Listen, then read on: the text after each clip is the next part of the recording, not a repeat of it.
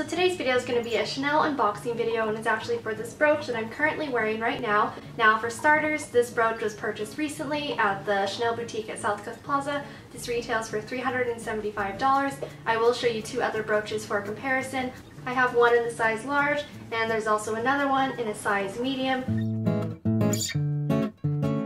So let's just go ahead and get started with the unboxing.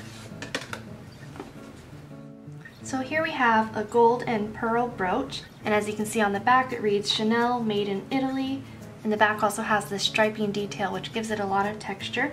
And as is typical with all of their brooches, they have this clasp here which you just rotate obviously to open, and it's quite stiff, so I think that will make for a very secure hold, as it should be.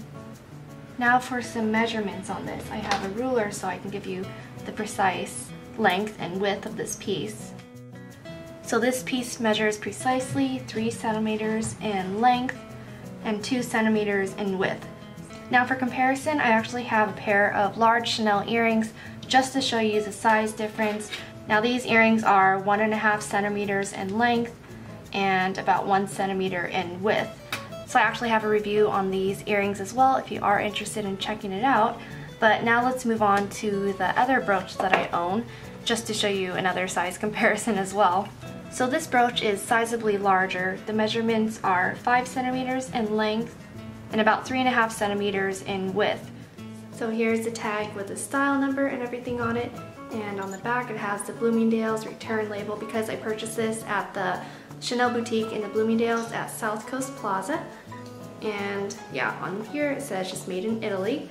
So as you can see, as I'm wearing it on my tank top, this brooch can be worn quite casually, so I think it's a quite versatile piece.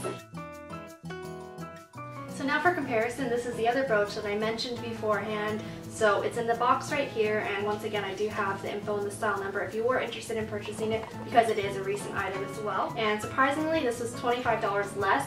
This one retails for $350, whereas as I mentioned before, this is $375.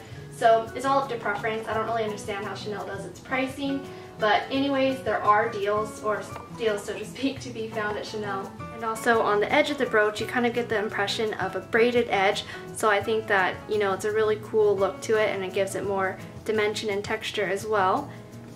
So the back is actually really cool. It's this enamel, and I believe, is that, yeah, it's a light gold, and there's tiny flecks of glitter in it, so even the back is quite gorgeous on this piece. So that wraps up today's video. I hope you enjoyed it, and if you want to see more, don't forget to check out my other videos and subscribe. Thanks for watching.